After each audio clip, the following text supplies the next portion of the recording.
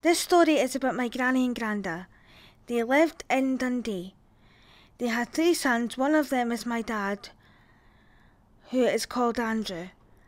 And there was also my Uncle Ian and my Uncle Eddie. My Uncle Eddie was named after my granddad. My granny's name was Catherine, and she got called Cathy for short. They moved about quite a lot, but I remember when they lived in Nithsdale, West Kirkton. My granny grew her own potatoes in her garden, and my brother would help her grow them when he was little. My granny was a meek and mild person who had no confidence, but my granda was a bit tougher.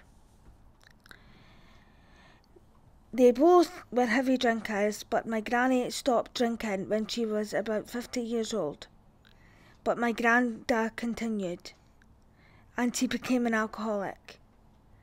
My granda decided he was moving out of Nithsdale to Munker Crescent, and my granny didn't want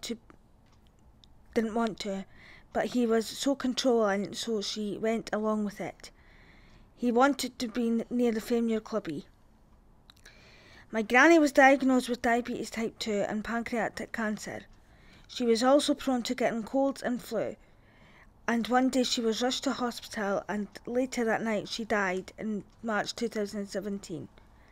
And my granda became very ill. He was diagnosed with dementia, and he had multiple strokes. It was at the stage we had to get carers in a couple of times a day, and between me and my brother we did my granda's personal care until he went to the Bucketies care home in the Ferry. He was looked after very well, but he suddenly died and nobody knew how he died, so he went under a shipman rule, and the family were devastated. He is buried in the Eastern Cemetery, Dundee, beside my granny and his auntie Ina. My granda died in May 2015.